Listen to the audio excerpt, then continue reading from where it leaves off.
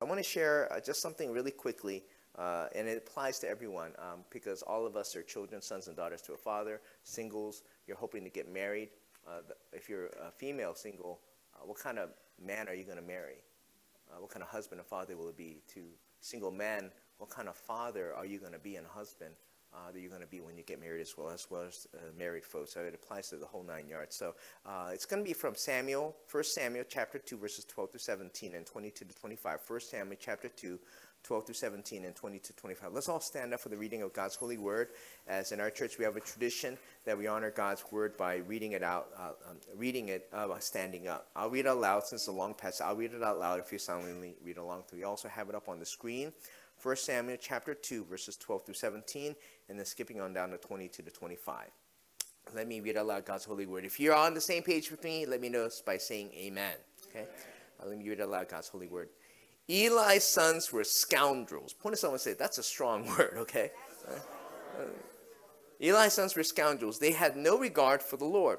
Now it was the practice of the priest that whenever any of the people offered a sacrifice, the priest servant would come with a 3-pronged fork in his hand while the meat was being boiled, and would plunge the fork into the pan or kettle or cauldron or pot. Whatever the fork brought up, the priest would take for himself. This was instituted by God to provide for the priest. This is how they treated all the Israelites who came to Shiloh. But even before the fat was burned, the priest servants would come and say to the person who was sacrificing, give the priest some meat to roast. He won't accept boiled meat from you, but only raw. So if the person said to him, let the fat be burned first, then take whatever you want, the servant would answer, no, hand it over now. If you don't, I'll take it by force.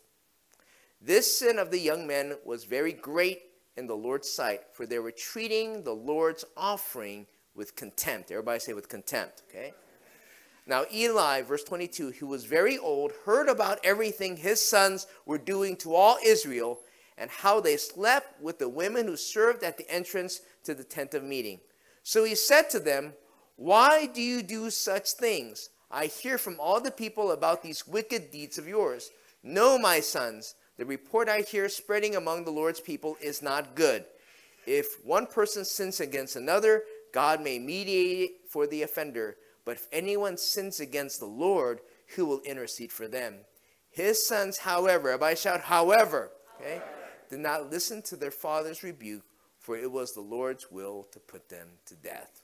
Before you sit down on this Father's Day, I want to just bring to you the sermon title idea of what is a good father. What is a good father? What is a good father? Everybody take your right index finger, stretch high to the heavens above.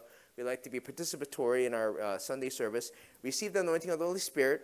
Now receive it and with conviction, point to at least 3 other people and say it like you mean it. Ask that question, what is a good father? Find 3 people, make eye contact, and say, what is a good father? What is a good father? What is a good father? You've heard me say this phrase, it's easy to become a father, but it's much more difficult to be a father. At that, a good one at that. And you know, fatherhood is a gift from the Lord, and I know that some of you also being sensitive are trying to become fathers, and we believe that that's a desire that God gave to you, and we're praying with you that the Lord will grant that. Can I get an amen to that, right? And but becoming a father and being a good father are 2 different things, and it's very, very difficult, especially the second part of that. And I just want to share a funny story about how God knows everything and plans everything and doesn't waste things. And this story goes that the number of children you have was corresponding to each of these dads, their work employer's names and all that. So there were 3 young fathers who were in the waiting room at a hospital. And as they're waiting, the first young father to be, was told that his wife gave birth to twins. And so the man was amazed and said, man, I played baseball for the Minnesota Twins. Later, the nurse came out and told the second man, congratulations, you are the father of triplets. You have 3 kids. And he said, this is amazing. I work for 3M Corporation. And then the third man next to him, the third guy, fainted right there. When he woke up, they asked him, what's wrong? He said, I work for 7-Up. This is not good news. So I want to share this with you, the fact that, you know, what is a good father? It's easy to become a father, but it's so much harder, as Brother James mentioned, to be a good father at that. And so I want to share with you what is truly a good father, biblically speaking, in that way. I want to share with you just quickly these things, and I hope that you'll take it to heart, because as fathers, I really feel, even in the Christian church, we've lost true identity as men. We've lost that because we think it's just kind of doing what the bare minimum of what a father should be. But I want to go a little deeper than that in terms of what the Bible ascribes to what really is a good, godly father in God's eyes, not according to man's eyes. The first thing I want to share with you is that a good father loves and fears God first. Everybody say loves and fears God first. Say it even louder. Loves and fears God first. Okay? Tongue twister. What do we get this? In verse 12 it says, Eli's sons were scoundrels. I know the Bible is truth, but man, the Bible is so blunt in this verse. I mean, he's talking about Eli, the high priest, whose sons were priests serving at church. And the Bible describes them, Eli's sons were scoundrels, for they had no regard. Everybody say no regard, okay? No regard for the Lord. And as Proverbs 9:10 says, if you want to be wise, the Bible says, the fear of the Lord is the beginning of wisdom. And I want to challenge all of you aspiring fathers to be or aspiring dads. One of the best things that you need to model is not only being successful at work, but model what it means that your children and your wife see that you love God more than anything else. More than your job. More than your toys. More than money. More than success or a title at work. That your family, your wife, and your children see that you love God more than anything. Everything else is a distant second. Can I get an amen to that? And not only loves God, but they fear God. Everybody say fear God, okay? That your children see, man, my father really loves God, but also fears and respects him in that way. And I know that we have the idea of fear, we should fear God, and there's a proper aspect of it, because we should fear God because he is holy, and he is righteous, and he's a just God. And we should have that proper fear. There are two aspects of fear. One is respecting his justice. It's kind of like this. You know, I know that none of you do this, and I'm confessing to you as a pastor, I do this at times. You're driving in the car, and you have your phone on the car phone holder, and then a message notification pops up. And the temptation comes, don't touch it. And you're thinking, it's okay, it's just one little thing. And then you touch it, and you're at a stoplight, and this happened to me. A police car pulled over right to my side. And I was like, put my finger down right now. And I looked at the police officer. Thank God he wasn't looking at me. It's like that, you know, when you know that you need to have a fear when the police officer comes, he's taught me that he would carry out justice because what? Out of law, he has to do it. But I want to let you know, the Bible says perfect love casts out fear. But we need to fear God for the fact that when we mess up, God doesn't do it just because of law. He does it out of love. That's why the Bible says perfect love casts out. When God disciplines us, when humans, like a police officer, he does it out of law. But when God disciplines us like a father, he does it out of love. So I could trust him that his discipline is always what's best for me. Can I get an amen to that, right? So there's that aspect of fearing his justice. But then the other aspect is a reverence, is a respect. Respect and reverence. You respect God. And your children and your wife see that you revere and you respect and honor God in all that you do. So wherever you go, all your actions, you're doing it to honor God in that way.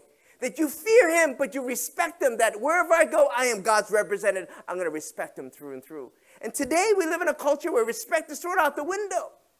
Kids don't know how to respect elders and vice versa. And that whole idea, wherever in our society, you find someone that disagrees with you, you totally diss them right there.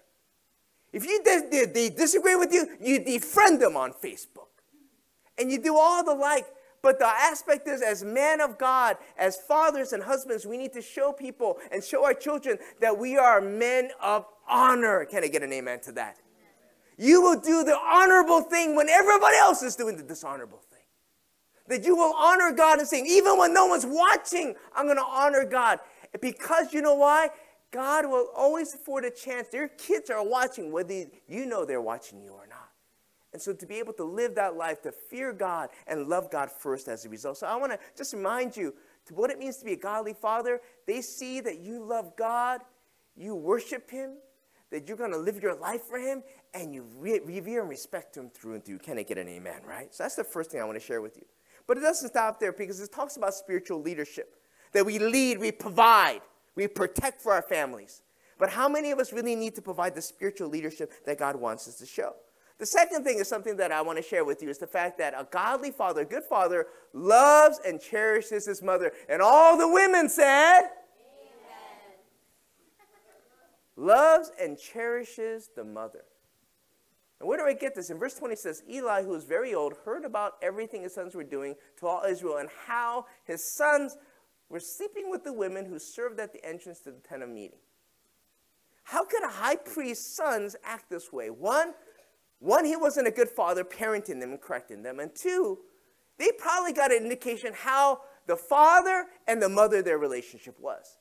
And you know what's amazing? If you Google this up, I have a book about 25 anointed ministers of the gospel who had lousy marriages.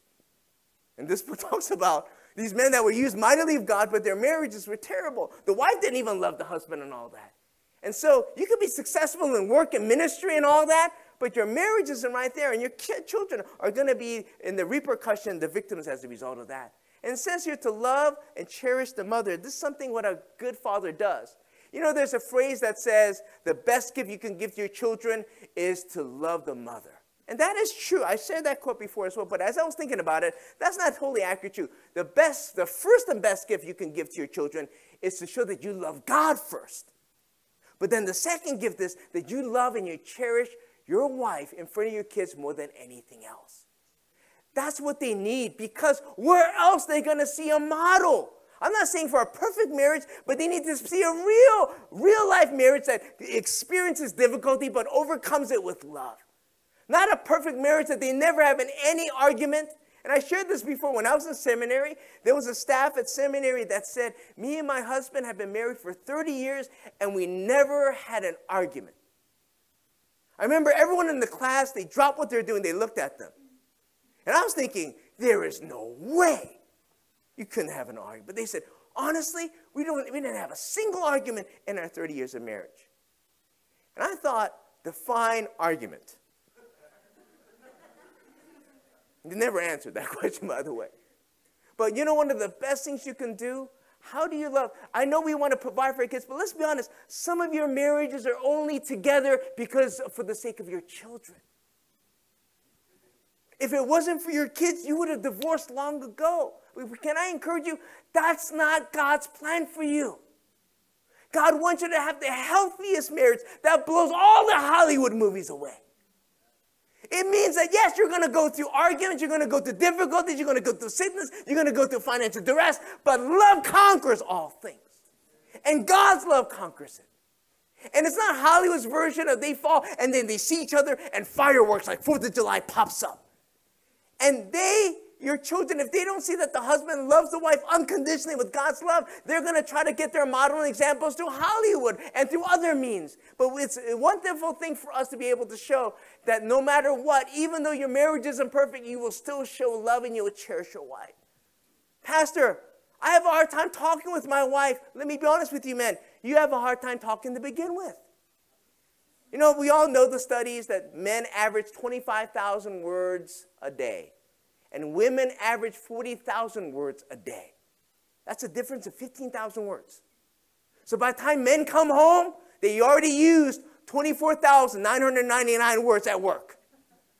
And when they come home, their wife is waiting to share everything and for the husband to share, and they just want to climb up. And I know for many of you men, you come home from work and you just had a stressful day. You just want to chill out and isolate. But let me challenge you, spiritual leadership. It's not just isolating and being passive about it. You need to still engage because you're still the spiritual leader of your home.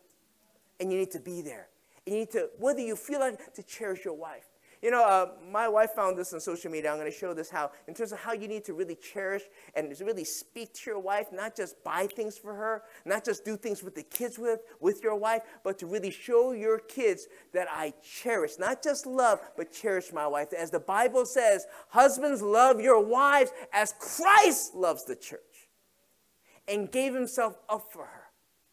Pastor, my wife is really just one grumpy person. Well, maybe I want to say this. Maybe it's because she might be a reflection of how you've been treating her. Sometimes a marriage, because the Bible says, as Christ loved the church, cleansed her, purified her and built her up to present her before God. That means your wife may be a reflection of what you should have done but didn't do. Maybe reflecting back, because I know you are saying, but Pastor, I should get the love and respect from my wife too. Yes, but may I also say this? You're the leader of the household. Lead by example. Can I get an amen from the women? So whether they give it to you or not, you're supposed to still love them as Christ loved the church. The church doesn't always love Jesus all the time, but he still loves and gives himself. And when you do that, you speak and you cherish her. Do the things that show to your kids, man, my dad really adores my mom. That's one of the best gifts you can ever give. I shared this before with a couple of the folks. I have a wonderful pastor friend who used to pastor out here, but he's now out in the East Coast. And when we would travel together, we were there in Dallas, Texas one time, and we were hanging out, and I said, Pastor, I heard you've been traveling. You've been gone from your family for like about several weeks. Don't you miss your family, your kids, and your wife? And then he looked at me and said, yeah, I miss my wife only. I said, huh? You don't miss your kids? He goes, oh, I love my kids, but I miss my wife so much. And at the time, I just had my little kids that were young. I'm like, man, I miss my wife too, but I miss my kids. And I didn't understand what he meant by that. But just this past January, we had a missions team go to Thailand. I think it was Brother Eddie asked, like, hey, Pastor, do you miss your family? And I said, you know what? I miss my wife. But don't get me wrong, I miss my kids, but I really miss my wife. And that's what it means. You know what? Some of you love your kids more than your spouse. Can I be honest and raw with you? The Bible does not command husbands, love your children as Christ loved the church and gave himself. He says, love your wife. Because when there's proper order, I'm not saying don't love your kids. You're going to love them with God's unconditional love. But when they see that the marriage, husband and wife, your kids are going to get married one day. They need to love God first and so love each other as a spouse. That provides stability and peace in the home. When the kids see that mom and dad love each other first and foremost, they feel secure.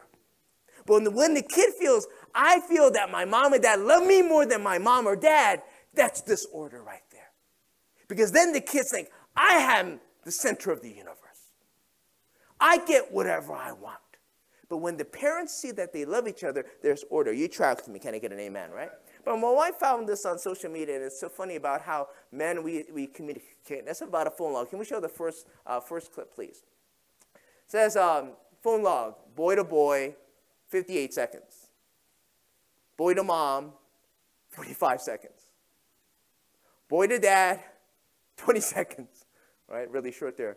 Boy to girl, 1 hour, 13 minutes, and 59 seconds. Girl to girl, 2 hours, 35 minutes, and 20 seconds. Husband to wife, 3 seconds. Mom to married daughter, 4 hours, 5 minutes, and 15 seconds. I think that's pretty kind of accurate, right? But let me show the next slide, which is really funny. Husband to wife, 12 missed calls. Oh, it's my wife. Reply. Oh, can't talk right now. Reply right there. And you know when you're doing that, but you know what's so funny? If your kid calls, you would answer right away. That shows that we prioritize our kids. And don't get me wrong. Oh, the youth are like, what? Pastor's saying, I'm not important. No, you are important. But the healthiest thing is your son and your daughter, husbands, need to see, not you're doing it fakely, like watch son, look. And you're fake, but to be genuine. Show that you cherish your wife. That she is no other woman in the world that was best for you than your wife. Can I get an amen to that? And I know she may not seem that way. Pastor, you don't know how she talks to me when we're alone. You still cherish her. Pastor, we've been married 20 years. Look how she looks. Well, I'll say, look how you look right now after 20 years. You've been eating too much In-N-Out. It came in and out came out your waistline. So remember that, and let's really try to show what true love brings stability. I guarantee you this, if you start to cherish your wife, there will be more peace and stability in the home. Because as one person said, Satan's schemes are twofold. One is to sever the relationship between the husband and wife. And then by doing that, the second scheme is to sever the relationship from the son and from the father and the children. So sever the relationship, husband and wife, and then the father to the children. And it starts by attacking the first one right there. So I want to challenge all of you. Let's cherish and love all the mothers. Can I get an amen from all the brothers right now? Can I get an amen to that, right? The third thing that I want to share with you about what it means to be a godly father is about the fact that we need to, fathers proactively, everybody say proactively, okay? And not passively, everybody say passively, okay? We have a lot of passive fathers these days, and I know that there are two clusters today. There are the fatherless, and these are the people that, God forbid, it's unfortunate, you might have lost your father, might have passed away early on, and therefore you're fatherless. But then the other cluster says they have fathers, but these fathers father less than they should be doing. It's two words. So fatherless, those who don't have a father. And then there's fatherless, two words, those who are fathers, but they're not proactive, they're passive. And as a result of that, they don't do the things that God has called them to be. It says here in verse 22, now Eli, who was very old, heard about everything his sons were doing to all Israel and how they slept with the women who served at the entrance to the tent of meeting. He said to them, why do you do such things? I hear from all the people about these wicked deeds of yours. No, my sons, the report I hear spreading among the Lord's people is not good. If one person sins against another, God may mediate for the offender. But if anyone sins against the Lord, who will intercede for them? His sons, however, did not listen to their father's rebuke, for it was the Lord's will to put them to death. What I mean by this in terms of proactive or passive fathering is this. Eli was an example of a father who was present, not an absentee dad, but who was present, but he was permissive. He permitted his sons to continue to do things that weren't right. Why? Maybe because he just wanted them to like him or to be their friend in that way. So he just kind of more or less threw out the aspect of, as a father, as the Bible says, a father who really loves disciplines his children. Can I get an amen to that? Because if you're not disciplined, the Bible says, you are illegitimate children of God. So God disciplines out of love. And that's why I shared this example before. If your kid is doing something really disrespectful and out there, I might say, stop it. But that's all I'll say. But if it was my kids doing that, and I told them to stop it, and they keep doing it, you know what I would do? I would take them by the hand, take them to a corner, and ground them for the next whole year or so. So it's a matter of not just being passive about it, but taking it to another level and discipline in that way. And what Eli did was this. His sons were priests. And I don't know what he did, why would make him do this, but he heard reports that your sons are sleeping around with the women. And they're stealing the best parts that were supposed to be offerings to God. They actually defiled offerings to God. And can I encourage you, every Sunday we gather together, we're supposed to give the best of the best to God. The priests were trying to steal it away. His sons were. Give us the choicest portions right there. But I want to let you know, what we give to God, your worship, your time, your attention, is to be the best unto God as a result. And his sons were serving wickedly, but all Eli does is give them a verbal rebuke. Tell them to stop. When as the high priest, he should have lovingly disciplined and said, you're not serving as priests anymore. But he allowed them to continue, and as a result, the Lord's justice came upon them in that way. So Eli was very successful, but he was a passive father who permitted these things to happen. Another example I want to share with you, we wouldn't have on the Bible screen, on the screen here, is the example of David, King David. Everybody say David. Okay. David was the greatest king of Israel. And yet, he failed miserably as a father. He did one good thing, though. He raised Solomon, one of his sons, properly. But all his other sons, he was an absentee dad. He wasn't really there for them because he had so many wives and so many concubines. And as a result, he permitted things to happen. And then when finally, for instance, Amnon, one of his older sons, raped one of his half-sisters, David's daughters, David I don't know why. Maybe he was too busy at work. Maybe he was too tired from being a king. He didn't discipline Amnon, his son. As a result, Absalom, David's other brother, who was the full brother to Tamar, who had been raped, he was so angry that his father didn't discipline and do the right thing. And he harbored all this bitterness. And as a result, David didn't discipline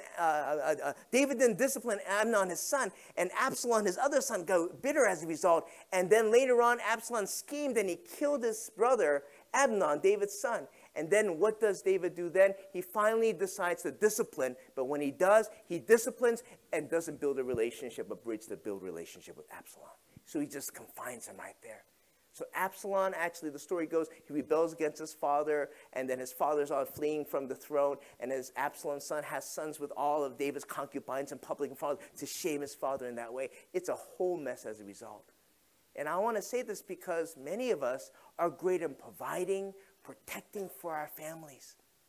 But like I said, you need to love God first, but also cherish and love your wife in front of your kids, but also not be passive about it, but to be proactive. You need to have the guts to show spiritual leadership. Can I get an amen? We need men, and that's why we're at this church. We want you to not just be a father, but to be a spiritual leader of your household. To hear from God and to do the right thing, even though it's the hardest thing to do. And that's why at our church, I want to just say this. As a church, we want to be honest and real and raw, and we want to be people that are proactively engaging one another. And you have my word on this, that we will always do the right thing, not to please you, but to please God as a result. So all you fathers, I want to challenge you today, lovingly. We want to honor you. Be a good father. Your son or daughter needs you right now. They don't need just more gifts. They need you to spend time with them, to hear what they're going through, to see what they're interested in. You know, it's hard for me. My son listens to praise music. He loves, but at the same time, he listens to some songs that a teenager would be. Drake. I'm tempted to call him Rake all the time, but Drake. And I remember hearing one song, it was one of the older songs. I only want my mommy and my daddy. 03. Give me here, all that. And my son's like, what are you doing, Dad? And I'm like, you know what, son? I'm trying to listen to what you, and I try to find out what's going on. And he's like, Dad, you're old. You're getting old school on me here. And I said, you know what? That's true. But you know what? I want to challenge you, fathers. Be proactive. Don't just think that they're going to come out right. You need to be hands-on as men, as fathers, to mold and shape your sons and daughters. You know, dad over the years is regarded by kids in the following way. As your kids are at a certain age, I found this quote, that when your kids are 4 years old, my daddy can do anything. But when your kids are 8 years old, they start saying, daddy doesn't know. When they're 12 years old, oh, well, naturally, father doesn't understand. When they're 14 years old, father, hopelessly old-fashioned. When they're 21 years old, oh, that man is out of date. What would you expect? When your kids are 25 years old, he comes with a good idea now and then. When your kids are 30 years old, must find out what dad thinks about it. When they're 35 years old, a little patience, let's get dad's input first. When your kids are 50 years old, what would dad have thought about that? And when your kids are 60 years old, I wish I could talk it over with my dad once more. Our kids are allotted to us a certain time, and we're never going to be able to hold on to them forever. And that's something that I want to challenge you. And young people, you think, dad's outdated and all that. And you know what? I'm 50 years old now, too. I'm just being raw and honest with you. It's humbling to get old. My son used to think that I could do anything. Now he realized he could beat me in everything in sports. The other Monday, kids are out of school. We were at the beach, and my son's like, Dad, you want to race me? Like, why you want to race me? I know you're already faster than me. Come on, Dad. Why, you want to rub it in your daddy's face that you're faster than me? Okay, I admit it. You're faster than me. Come on, Dad. Then he's trying to get his mom. Come on, Mom, why don't you race me too? And you know, there's a temptation like, why am I dealing with, you're faster than me. Okay, I admit it. You. And then it just hit me like, my son actually still wants to spend time with me. Because later on, he may not want to do it. So I said, okay, let's do this. I gave my smartphone to my wife, and my wife's video recording. I'm like, oh, no.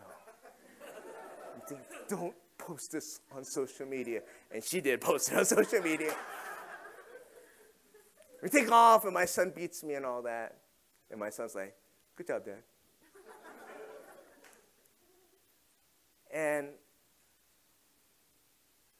I'll be honest with you, as a pastor, I want to provide the best for my son. Living here in Orange County, but you know what?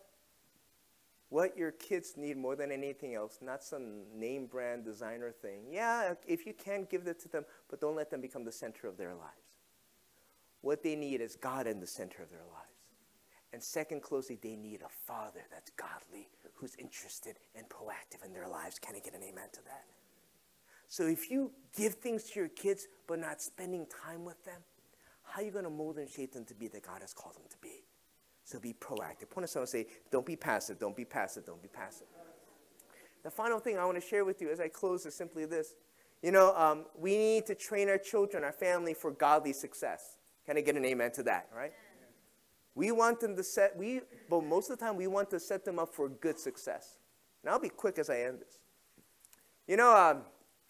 I'm sure you heard the news recently. These celebrities committing suicide. Kate Spade. Some of you have her purses. You women, that is. I hope none of you men have her purses. She committed suicide. Anthony Bourdain. And I'll be honest, I love food. I love to travel. I'm thinking, man, what a dream job. I don't know his latest show from CNN, what was it, No Borders, but I used to watch his other show on Travel Channel, whatever it was, No Reservations. He could travel, he could stay at the nicest hotels, eat all this food. What a job. He's a best-selling New York Times best-selling author. He has money, fame, and all these things. And yet, these people, for whatever reason, for depression, and I treat depression seriously. It is a disease. And it is sparing. I want to be very sensitive to that. But these people had everything that the world says, this is what will make you successful and full of contentment and joy. And yet they had a depression, a void in their heart and their mind. That money, fame, popularity, security, all these things, pleasure, could not fill a void in their heart. Can I be honest with you? The reason why only Christ can fill that void. All the money, all the riches cannot give you that contentment. And so these people had all the good success, but then they ended up taking their lives. And as I close, I want to challenge you, fathers. You want to get the best things for your kids. You want to train them, let them go to good schools, all these things. May I ask you, don't just give them good things so they'll be successful in their jobs. Teach them this. It's when they pursue godliness, goodness follows along. But when they follow goodness, godliness does not follow. They need to not pursue a successful, good life. They need to pursue a godly life. And the blessings of God will follow through. Can I get an amen to that? I say this as I close.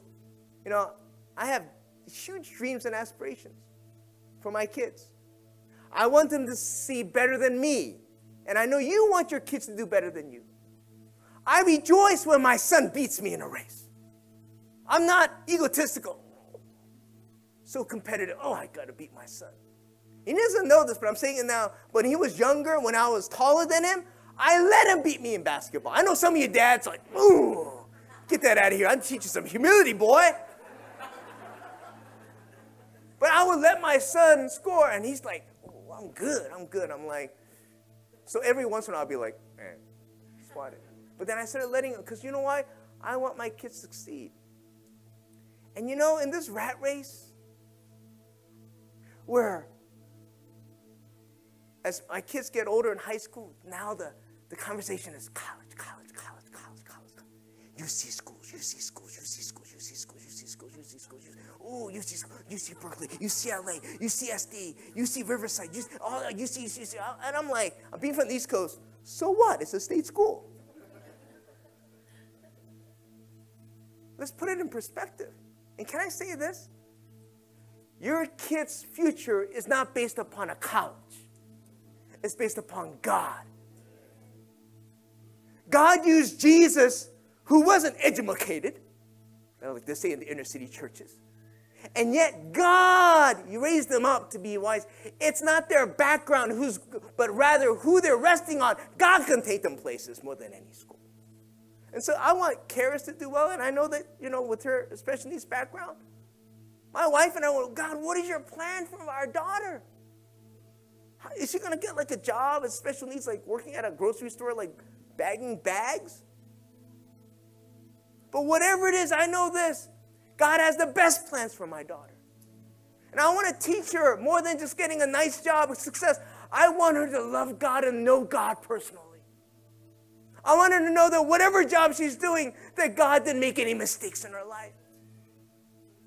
That even no matter how the world sees her, oh, you have this or that she knows her identity is not from her job or good success, but from God himself. I pray for my son, that he would be a good man that loves God. Yeah, I pray that he'll be successful. He have a nice job so he could take care of his parents, of course. But more than that, I ask, am I letting him have a real relationship with God? Because when I'm gone, train up a child in the way he should go. And when he is old, he will not depart from it, the Bible says. Then when I'm gone, I'm asking myself, is my son still going to love God? Is he still going to live for him? Is he still going to try to be a man of honor, integrity when our society is falling apart? Am I teaching him not just to get things and provide that he could be set up to have a successful career, but just like Eli, his sons became successful priests, but they were lousy in their character.